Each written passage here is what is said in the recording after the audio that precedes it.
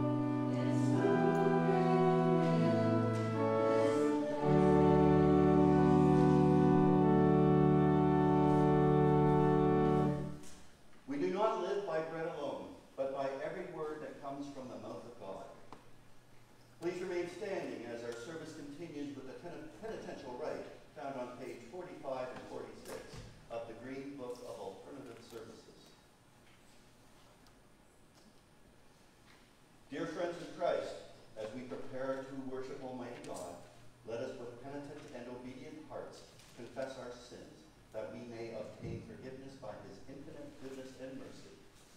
And now turning to page 46, we will say together, Most merciful God, we confess that we have sinned against you in thought, word, and deed, by what we have done and by what we have left undone.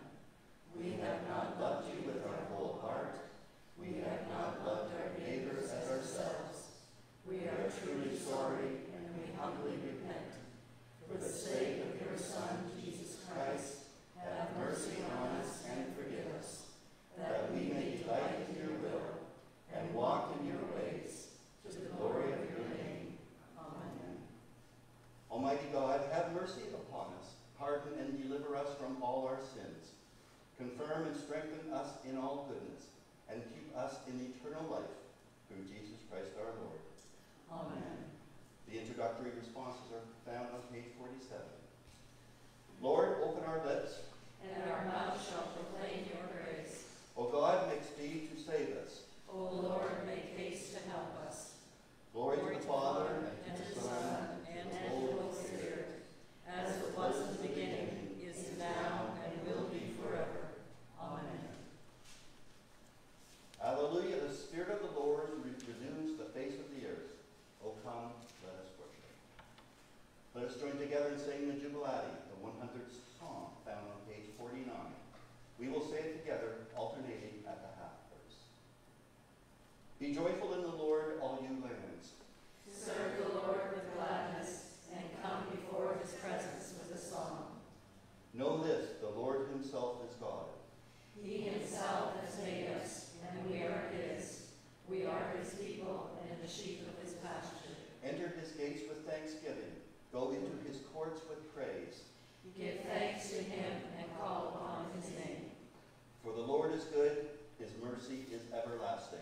And his faithfulness endures from age to age. Please be seated for the reading of Scripture.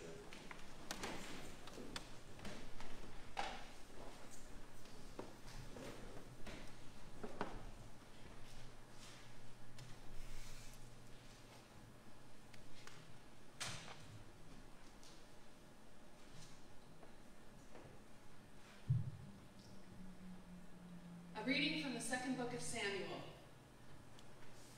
When the wife of Uriah heard that her husband was dead, she made lamentation for him. When the mourning was over, David sent and brought her to his house, and she became his wife and bore him a son. But the thing David had done displeased the Lord, and the Lord sent Nathan to David. He came to him and said, There were two men in a certain city, the one rich and the other poor. The rich man had very many flocks and herds, but the poor man had nothing but one little ewe lamb which he had bought. He brought it up, and it grew up with him and with his children. It used to eat of his meager fare and drink from his cup, and lie in his bosom, and it was like a daughter to him. Now there came a traveler to the rich man, and he was loath to take one of his flock or herd to prepare for the wayfarer who had come to him. But he took the poor man's lamb and prepared that for the guest who had come to him. Then David's anger was greatly kindled against the man. David said to Nathan, As the Lord lives, the man who has done this deserves to die. He shall restore the lamb fourfold, because he did this thing and because he had no pity. Nathan said to David, You are the man. Thus says the Lord, the God of Israel, I anointed you king over Israel, and I rescued you from the hand of Saul. I gave you your master's house and your master's wives into your bosom, and gave you the house of Israel and of Judah. And if that had been too little, I would have added as much more. Why have you despised the word of God to do what is evil in his sight? You have struck down Uriah the Hittite with the sword, and have taken his wife to be your wife, and have killed him with the sword of the Ammonites. Now therefore the sword shall never depart from your house, for you have despised me, and have taken the wife of Uriah the Hittite to be your wife. Thus says the Lord, I will raise up trouble against you from within your own house, and I will take your wives before your eyes and give them to your neighbor, and he shall lie with your wives in the sight of this very sun. For you did it secretly, but I will do these things before all Israel and before the sun. David said to Nathan, I have sinned against the Lord. The word of the Lord. Thanks be to God. Our psalm today is Psalm number 51, found on page 770. We'll read alternatively at the asterisk, verses 1 to 13, and then together the prayer found at on page 771. Have mercy on me, O God, according to your loving kindness. In your great compassion, blot out my offenses, Wash me through and through from my wickedness. and cleanse me from my sin. For I know my transgressions. And my sin is ever before me, Against you only have I sinned. and done what is evil in your sight, And so you are justified when you speak. and upright in your judgment. Indeed, I have been wicked from my birth. A sinner from my mother's womb, For behold, you look for truth deep within me. and will make me understand wisdom secretly. Purge me from my sin, and I shall be pure.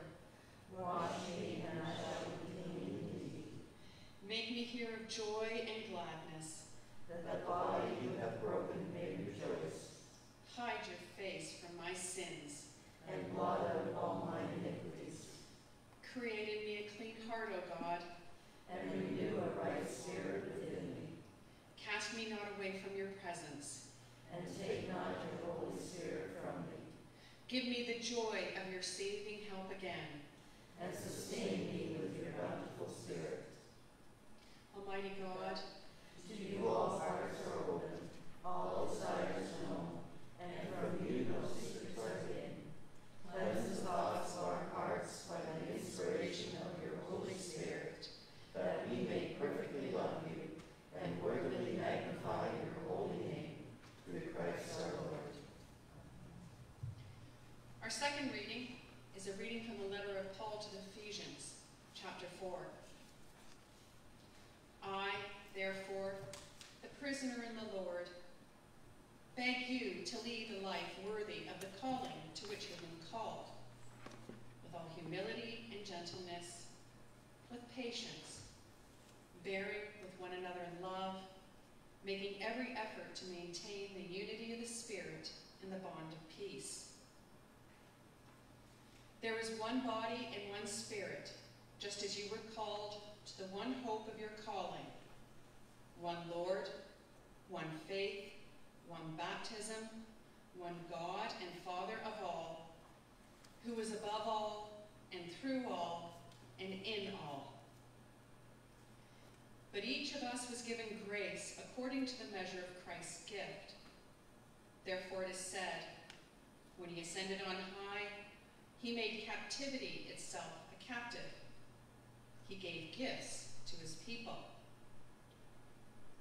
When it says he ascended, what does it mean? But that he had also descended into the lower parts of the earth? He who descended is the same one who ascended far above all the heavens, so that he might fill all things.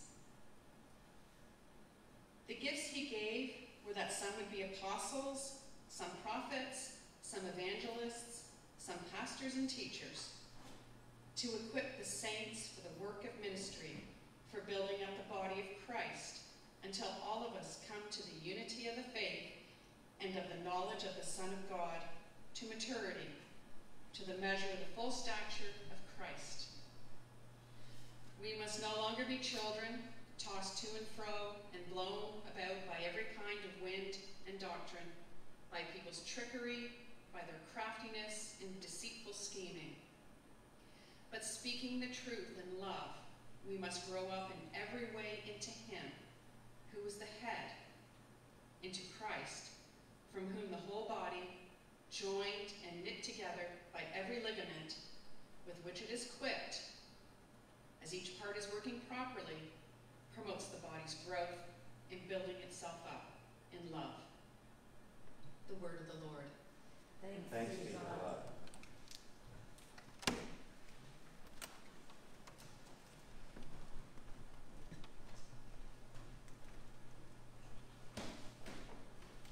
Please stand as you are able for our gradual hymn, number 482, Come and Journey with the Savior.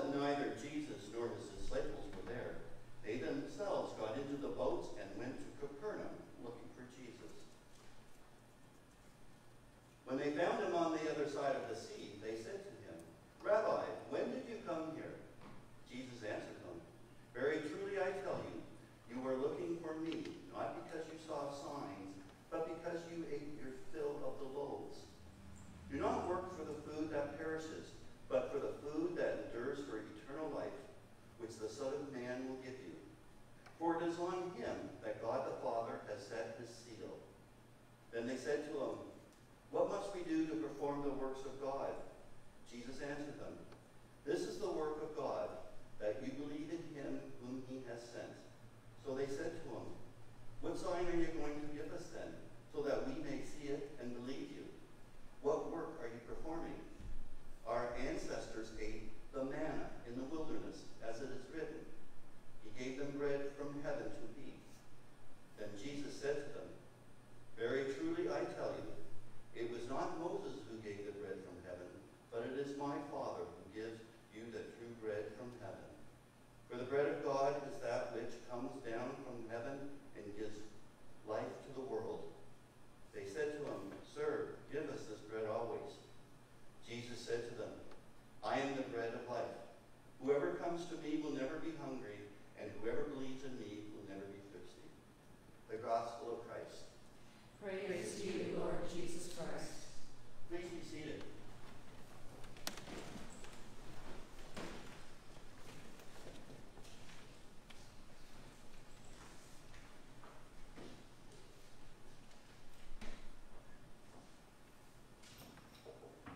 In the name of the Father, Son, and Holy Spirit.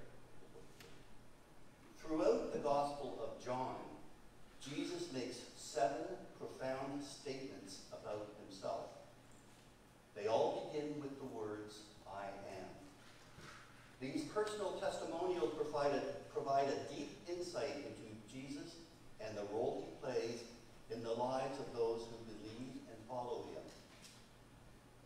These pronouncements are known and referred to as the I am declarations. I am the light of the world. I am the gate for the sheep. I am the good shepherd. I am the resurrection and the life. I am the way and the truth and the life. I am the true vine, and my Father is the vine grower. In today's gospel reading, we were presented with Jesus' first I am declaration. I am the bread of life. This morning, we will examine together the background, context, purpose, and meaning of these seemingly simple words. Perhaps we can imagine ourselves sitting at a table breaking bread with Jesus and hearing him say to us, "I am the bread of life." Jesus used figurative and literary language to convey his messages. For example, we are familiar with his parables.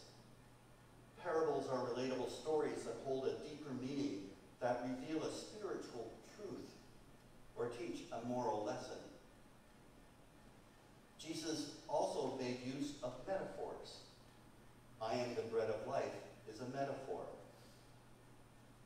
And herein begins a short lesson in English literature. A metaphor is a figure of speech. It is a way of taking two things that are totally unlike each other and creating a similarity between them. Still a bit confusing, I'm sure. Here's an example. A heart of stone. This metaphor compares a person's heart to a stone, implying that they are one and the same thing. This statement creatively depicts an indifferent, cruel, and unfeeling person. Someone whose human nature is so cold and hard, it is like a stone. Metaphors can simplify and illustrate complex or abstract ideas that are just too difficult to put into words. And herein ends the English literature lesson for today. Mr. Topham, my grade 10 English teacher, would have been proud. In ancient times, bread held an immense importance and deep symbolism in Hebrew culture. Jews regarded their scriptures as the bread from heaven. Unleavened bread eaten at Passover was a reminder of their liberation from the years of slavery in Egypt. Their ancestors who wandered in the wilderness were miraculously saved from starvation when God provided them with manna from heaven, a bread-like substance.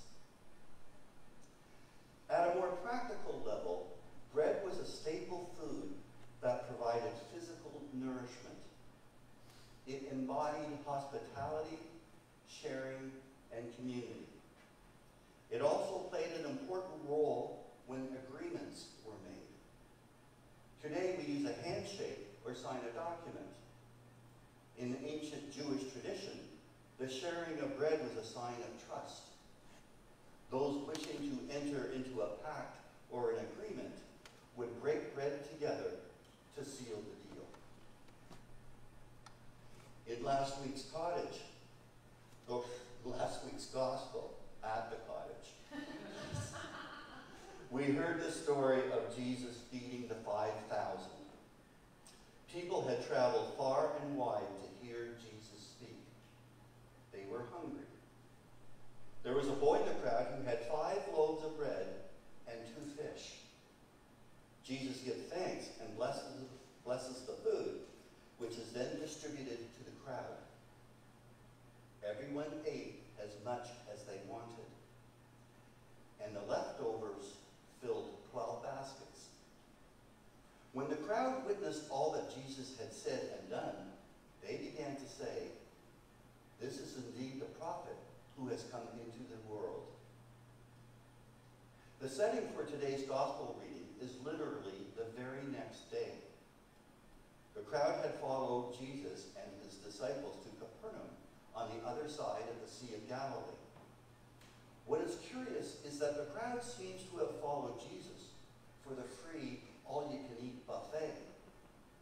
As Jesus says to them, "Very truly I tell you, you are looking for me, not because you saw signs, but because you ate your fill of the loaves." And in many respects, they cannot be blamed. In those times, food was limited and at times scarce. So why not follow this man called Jesus of Nazareth, who, in addition to being a compelling speaker and miracle worker, filled their hungry bellies? Jesus tells the crowd that they are chasing after the wrong thing. He says, "Do not work for food that perishes, but for the food that endures for eternal life, which the Son of Man will give you." Jesus then makes his "I am" statement. "I am the bread of life. Whoever comes to me will never be hungry, and whoever believes in me will never be thirsty." It must have been very confusing and puzzling for the crowd to hear this, let alone understand it. Just the day before, Jesus fed them with bread and fish. And the next day, he is telling them that the spiritual nourishment he provides leads to eternal life and is far more important than actual food itself. Jesus' "I am" declaration challenged their understanding and their beliefs. Today, we have the benefit of knowing the rest of the story. We understand that Jesus offers more than loaves and fish. We realize that he is the food that nurtures and endures forever. Jesus uses the metaphor of bread, a basic yet vital source of food, to reveal that it is only he who can bring fulfillment. Simply stated, bread and fish will fill our bellies, but the feeling full will be short-lived. Seeking Jesus and believing he is the true bread of life will satisfy us more abundantly and amazingly than anything earthly ever could. At the Last Supper on the night before his crucifixion, Jesus took bread, blessed it, and gave it to his disciples, saying, "This is my body, which is given for you." Twice a month here at Trinity, we receive the bread of life when we receive Holy Communion, the commemoration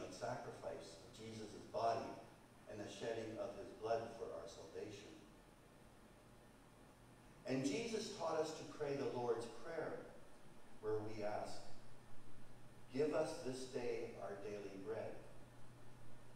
Our daily bread being not just needs that are worldly or physical in nature, but those that are spiritual as well. When we recite the Lord's Prayer, we are acknowledging that only these gifts can come from God the Father. Believing Jesus is the bread of life requires us to nourish ourselves spiritually through worship, prayer, and reflection. It entails giving thanks to God and being grateful for our relationships, opportunities, and blessings. It requires us to share our God-given gifts of spiritual bread with others, just as Jesus fed the 5,000.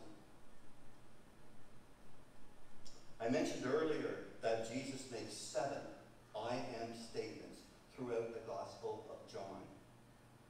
This morning, we delved into just one. Yet each of the other 6 are equally rich, powerful, and filled with layers of meaning and symbolism that speak to how Jesus can play a role in our lives.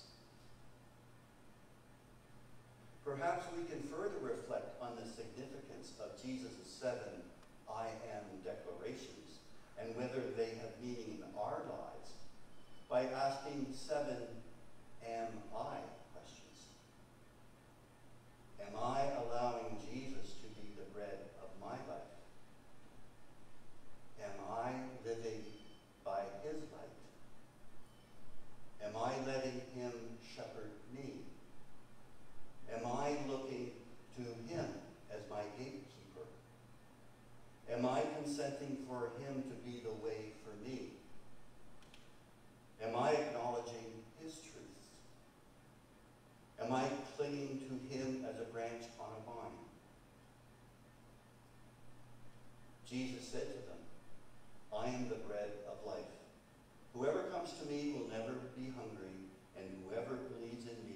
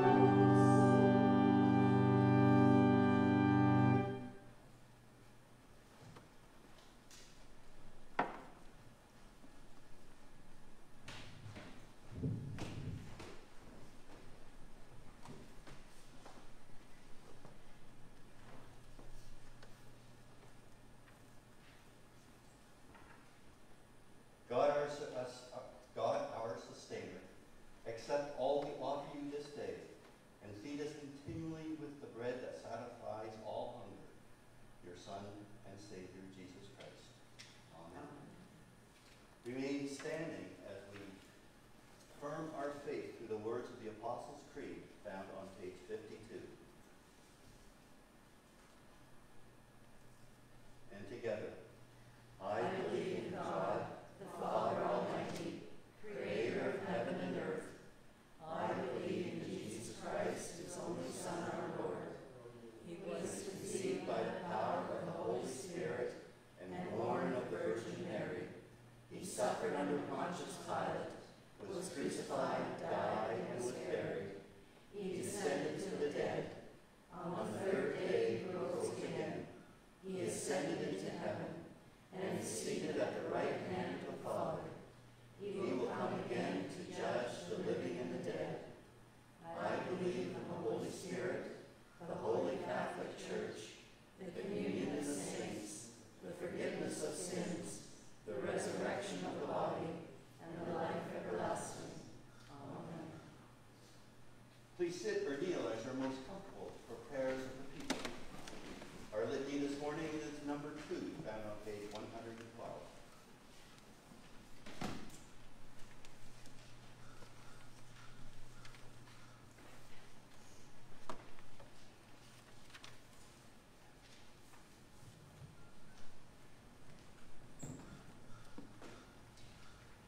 Let's pray. Heavenly Father, we come into your presence with thanksgiving. We thank you for the gift of your Son, who is to us the bread of life and the source of living water.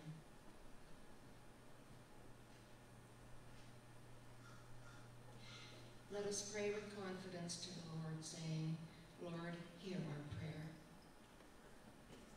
O Lord, guard and direct your church in the way of unity, service, and praise. Lord, hear our prayer.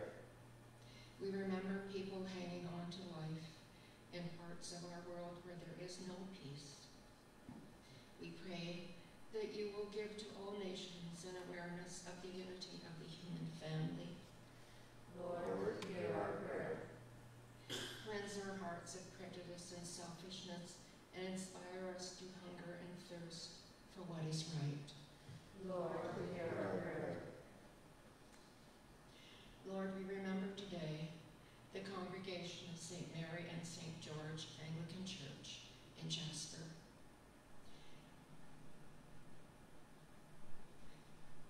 They lost their beautiful historic church and the wildfire.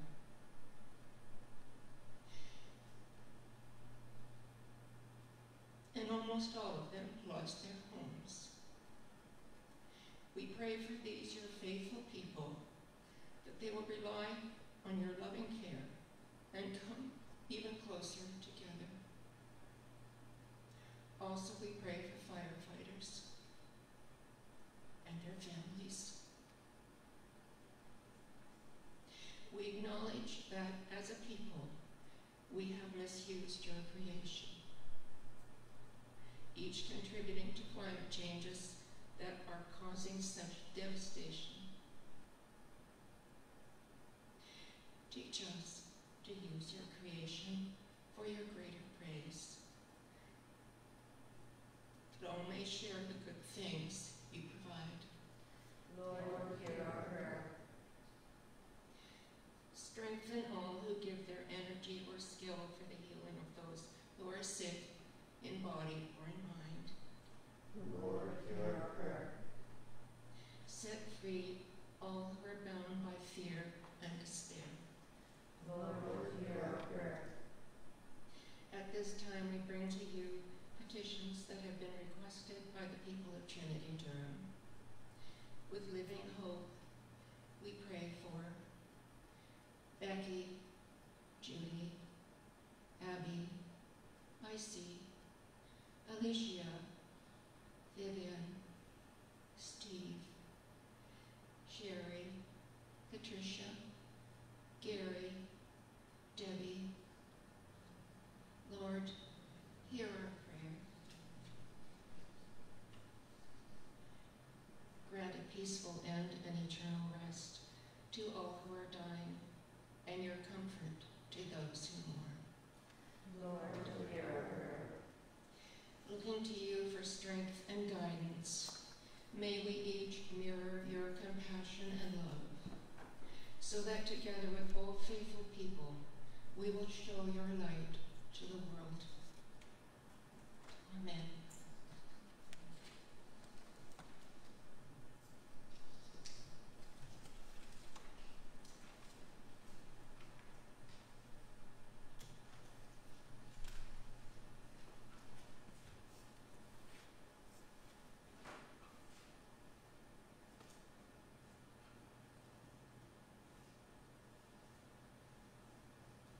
In the midst of our bustling lives, when we sometimes witness and encounter chaos and conflict, let us take a moment to seek serenity and tranquility through a prayer for peace.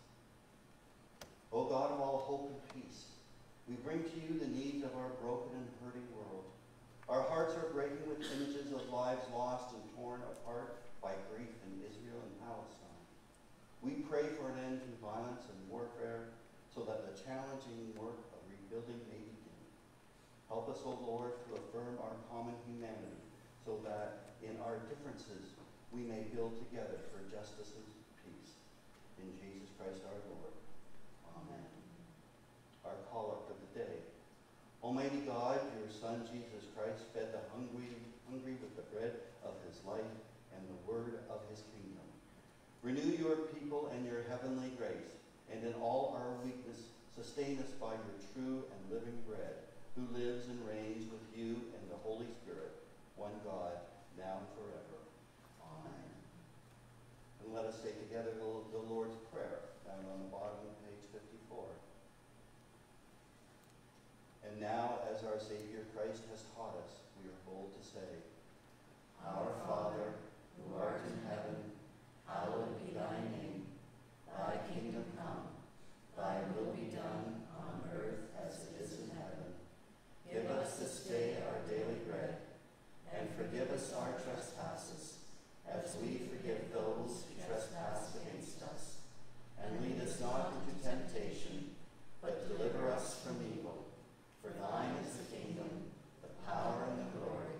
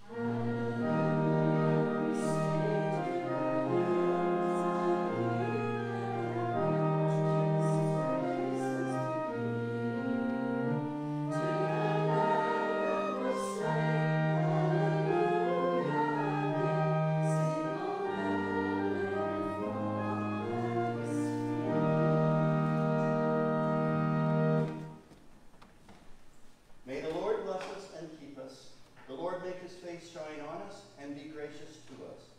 The Lord look upon us with favor and grant us peace. Let us depart in peace. In the name of the Lord.